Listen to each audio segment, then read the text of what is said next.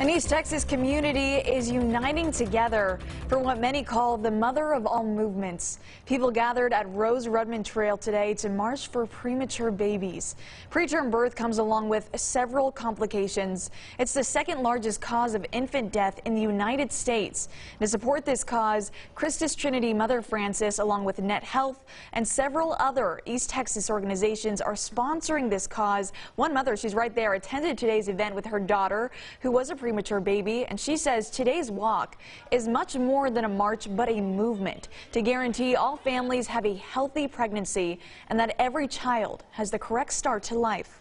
She came home at a bouncing 4 pounds 12 ounces, and she just grew from there. It's just been an exciting journey. So March of Dimes has been extremely important to us as a family, and that's why we're engaged with it and try to help support it and ask other people to support, because premature babies and infant mortality is a real issue.